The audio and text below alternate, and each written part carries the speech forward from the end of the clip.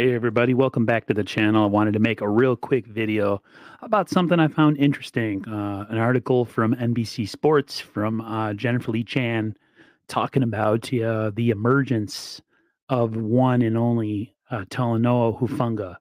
Uh, she talks about how the second-year safety, who's only logged 3 NFL starts this rookie season, but has already taken first-team snaps alongside veteran Jimmy Ward during the most recent organized team activities. Um, D'Amico Ryans has noticed heightened confidence in Hufanga, who spent the offseason working with longtime mentor, who I did not know, Hall of Fame safety Troy Polamalu. He says, I see the way he works.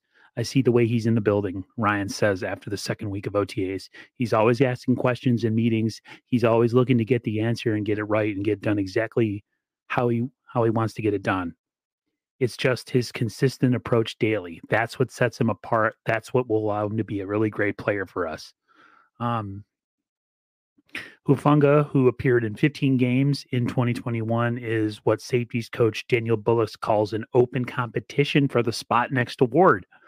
He says the USC product is improving his communication, and his biggest challenge, he has already started answering the bell. The young safety has been very vocal during team drills. When practice has been open to the media, both Ryans and Bullocks have taken notice.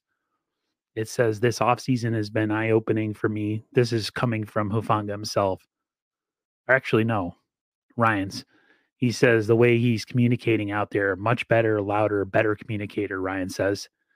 You do see him move faster because I think things are starting to slow down for him now, which, if you watched him last year, you saw him kind of being a little slow, making some coverage busts.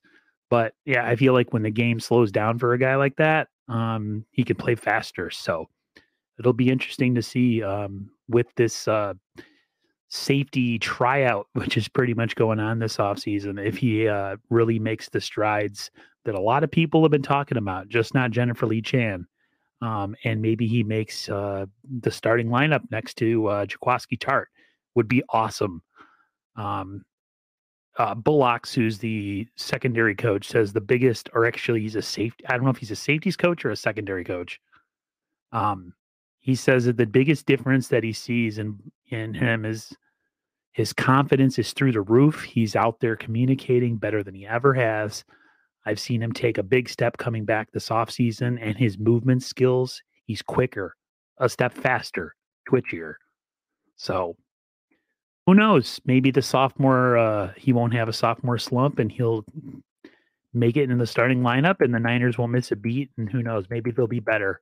One of the biggest issues I had with Jaquiski Tartt wasn't necessarily his play, but his inability to stay healthy. So, yeah, I just thought I'd share that information for Jennifer Lee Chan. You can see the complete article on NBCSports.com, and you can look it up.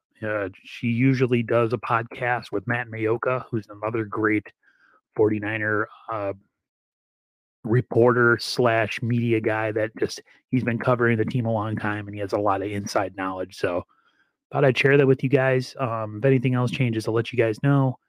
Everybody stay safe and healthy. Take care of yourselves. And as usual, I'll see you guys on the flip side. Take care, everyone.